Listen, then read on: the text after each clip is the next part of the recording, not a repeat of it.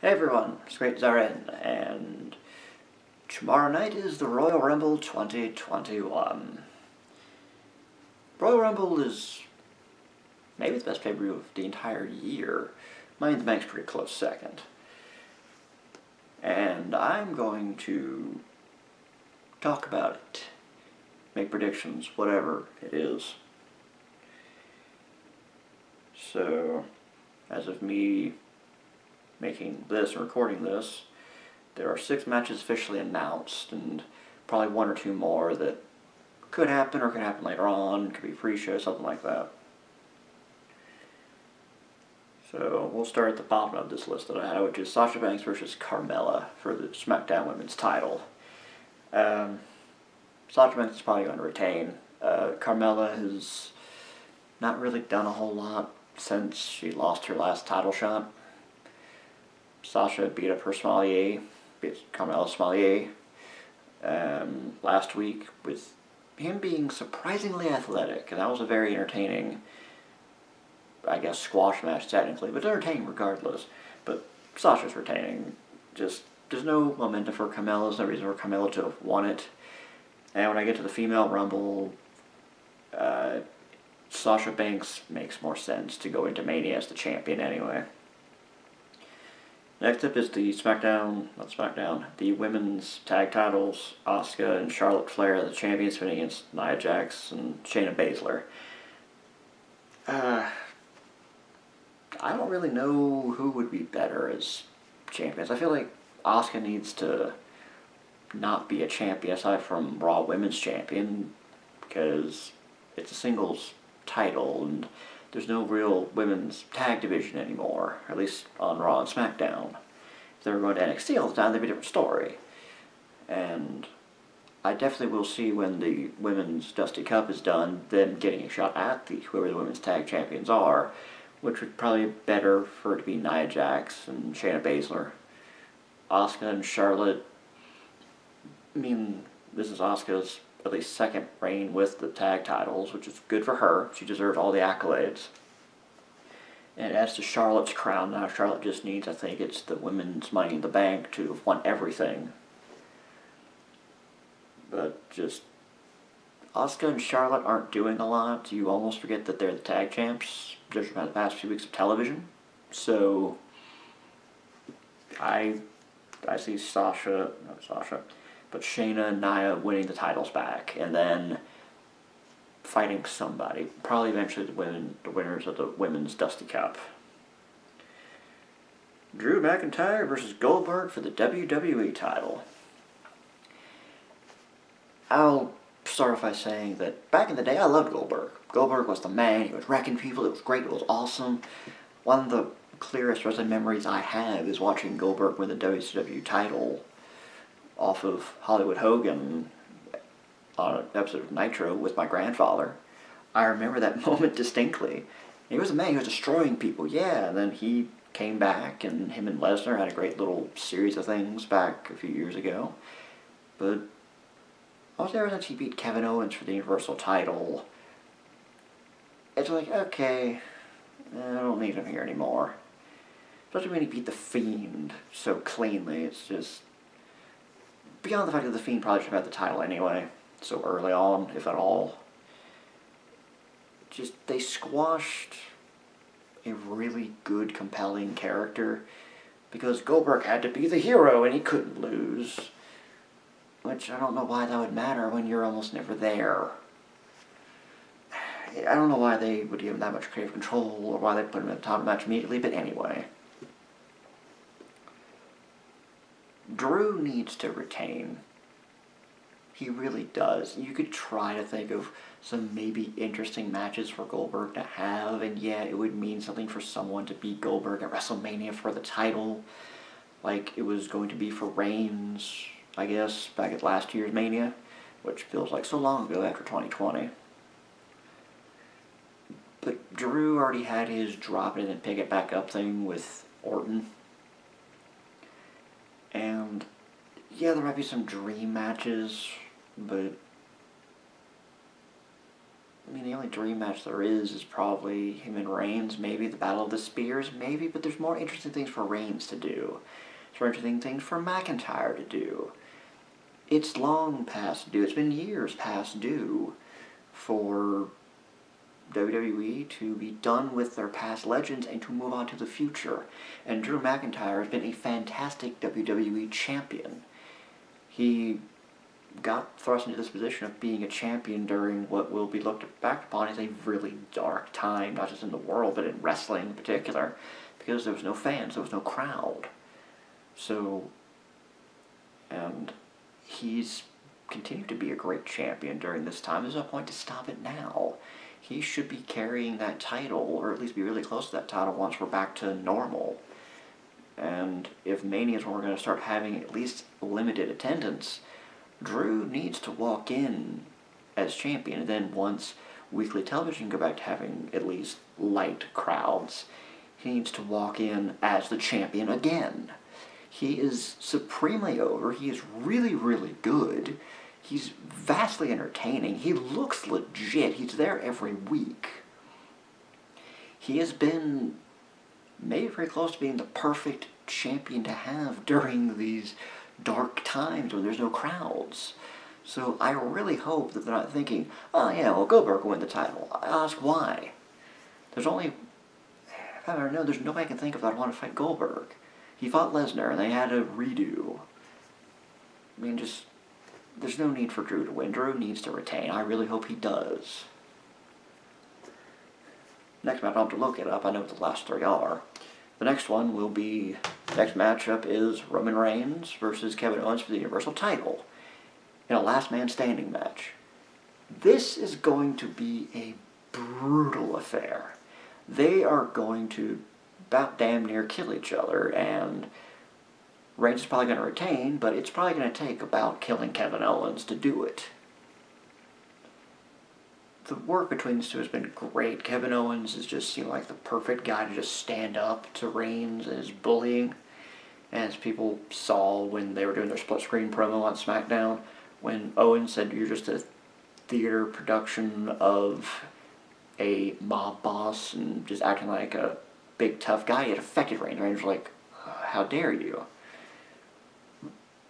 And Owens is known for being in some of these kind of brutal matchups. He's known to build what he'll call contraptions of like a bunch of chairs or ladders or whatever and then go flying into it.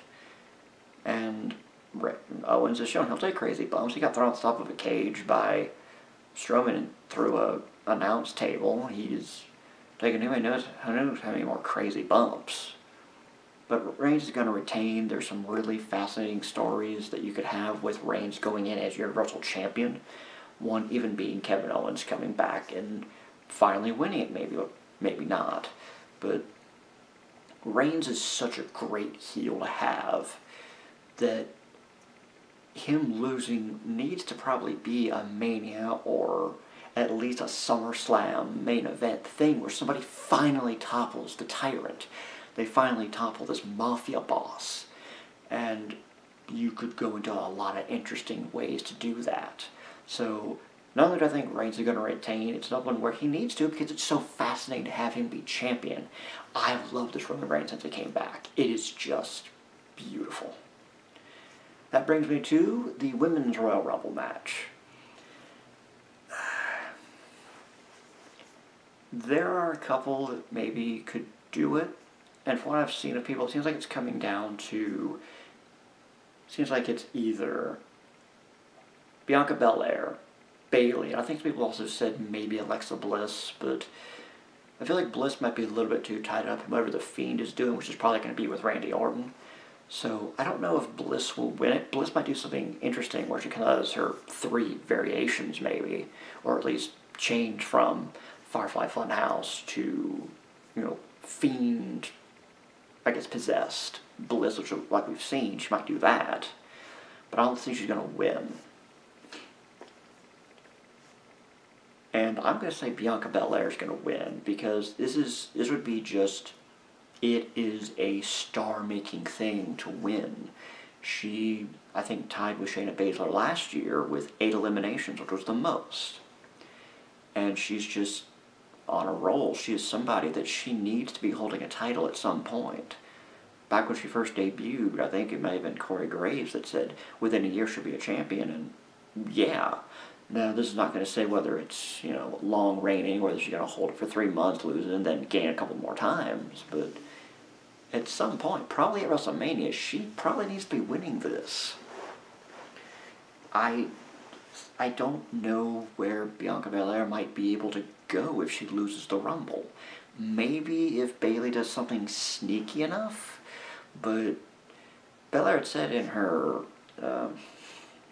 WWE Chronicle that, yeah, I did well last year, but I need to win it next. And it seems like that's the hot hand. She's doing fantastic work. She got a win over Bayley, who is longest reigning SmackDown Women's Champion. Just, it needs to happen. And there's the Going in Raw podcast. I forgot who it was. It may have been, I think it was Steve, that said that it could be a triple threat WrestleMania where Belair wins the Rumble and fights Sasha Banks, and then Bayley finds a way to worm her way into it and make a triple threat match at Mania, which you got Belair, who is definitely coming along, working with 2 veterans like that, 2 of the 4 horsewomen. I mean, it's just, regardless of who she pins, she's gonna look even better than she probably already will. So, again, Belair needs to win the Women's Rumble, and I would say probably needs to win at WrestleMania, or at least it be this thing of, it's clear that Belair could have won, if not for maybe Bayley sneaking in and stealing at the last minute in a triple threat. Because it's going to be a great match if Sasha Banks and Bayley are involved. And Belair can only make it better. Even if it's just one-on-one. But Belair needs to win the Rumble, simply put. And that brings it to the Men's Royal Rumble. This is one where there's a lot of interesting stories that you can tell. You have Edge, who said, alright, well, I need to win this and get back the title I never lost, which that is probably the ultimate, I never lost the title, 10 years in the making. You could have AJ Styles spoil somebody's dream and take on Drew McIntyre, another great match. You could have, just Kevin Owens somehow is able to pull himself from the rubble of Last Man Standing match and win and get a match at WrestleMania, but that might be too much of it. And then there's my pick of Daniel Bryan, because as he said, he's never won a Rumble. He's won, I think, everything else. So why not add that gem to his crown? And just lead to what will be a great match by default, because it's Daniel Bryan, who's definitely one of those, give him a mop and he'll give you a 4.5-star match without even trying, probably, against Roman Reigns, who's doing great character work. And they have history as well, because lest we forget, part of why we just probably didn't like Roman Reigns so much years ago was, he's being forced down our throats, but also is we wanted Daniel Bryan. And Reigns could take that history, maybe twist it a little bit and go, well, if it wasn't for you, I could have gotten what I've deserved for so long. And he could say, look, you represent these people who want to disrespect me. He could just put it on us and just say, this will be an example to all of you that still don't respect me. And I don't know if Daniel Bryan needs to win this or not. If Daniel Bryan, I'll say if Reigns is going to lose the title, this would be a hell of a time to do it. At WrestleMania against Daniel Bryan, it's believable he could do it. But I think you could also have a really nasty twisting of the dagger if Reigns does retain against Daniel Bryan. Because one, it's already heartbreaking. It's like, no, we want him to win again. And maybe finally give Daniel Bryan a really good and interesting world title run. Because he had the World Heavyweight Championship back when he cashed in Money in the Bank. And he actually did pretty decently with the WWE title a few years back, now that I think about it. But that was as a heel. To let him be able to be a babyface world champion, which he never has done, technically. He did it for a short while after Mania 30, but then he had to leave due to injury. That could be fun, but then also, think about how heartbreaking that is. We want Daniel Bryan to win. He's finally won the Rumble, and then Reigns destroys him. And it doesn't have to be outright a career versus title match. It doesn't even have to be, Reigns saying, well, if you lose, I banish you from my show, I banish you from SmackDown. it could just be unofficially a career match, kind of, where it's Roman Reigns destroys Daniel Bryan to the point, either at Mania or the SmackDown afterwards, where Daniel Bryan just can never be full-time again. Doesn't have to be official. It could just be just in storyline of, well, Reigns destroyed Daniel Bryan that badly, where it could be a thing of just, lost his steps. Like, well, no, in this case, Reigns beat a step out of him. And again, that would just be heart-wrenching. So I think Daniel Bryan's probably going to win the Rumble, or it'd be best if he did. Now, if you look at who's listed, there's still a lot of empty slots. I can't think of anyone that could come back, and it would make sense for them to challenge one of the current champions for, assuming that Reigns and McIntyre leave Royal Rumble and don't lose their title between now and Mania. I know people talk about Seth Rollins, Becky Lynch. Well, I don't want Becky Lynch to enjoy being a mom, so maybe she can come back, but also I think, I don't know who she could challenge, and it'd be interesting. I guess maybe she could challenge Asuka and say, thank you for holding the title, but I'm ready to take it back now. Although that'd be kind of a weird thing from when she handed the title over to Asuka after she won Money in the Bank. That would be a bit of a 180. And I don't see her fighting Sasha Banks either. That doesn't feel like it would work. Seth Rollins, I guess, could challenge Drew McIntyre, but that's what I thought. I don't know who Drew's going to fight at Mania necessarily. Maybe Seth will come back and win. Maybe. But for now, I'm going with Daniel Bryan, because I know he's in the Rumble. And Seth might have business with, Buddy Murphy, maybe, wherever he's gone. I can't think of anybody else. You can try to go through the people that are on NXT. Maybe you could have a thing of one of them wins and then challenges either Balor or Io Shirai or whoever's the champion by the time Mania comes around. At some point, maybe. Again, maybe Rhea Ripley can win the Women's Rumble and do something. But so first, I like the Rumbles this year because it is not super easy to predict who's going to win, because there are so many interesting ways they could go. I know Vince will do what Vince does, and he probably has this really weird idea. Then there's the rumor that some source said, well, they're heavily considering something that I think, quote, scares the death out of me. Whatever that is, I don't know if that's Goldberg wins the Rumble after entering at some really high number and then challenges Reigns, which to me wouldn't be a very interesting match necessarily. Spear versus spear, but Reigns isn't the right character for that dream match now. But that's what I think about the Rumble. Or this has been advertised, because there's also a possibility of Bobby Lashley and Riddle fighting for the U.S. title, which Riddle could win. All the matches could play on the pre-show. Riddle might win, but then again, Lashley's been pretty dominant. That feels like another one where you want to build somebody up, which I don't know who that would be. Riddle is the best chance right now. I'd have to think about that, but again, it's if Riddle and Lashley fight for the U.S. title, probably the pre-show, and I know Lashley retains, but there's that chance that Riddle might win too. Who knows? But Lashley retains. That's my thoughts on it. Let's enjoy the show, and like and comment and subscribe and social media, YouTube stuff and all that, and I'll see you in my next video.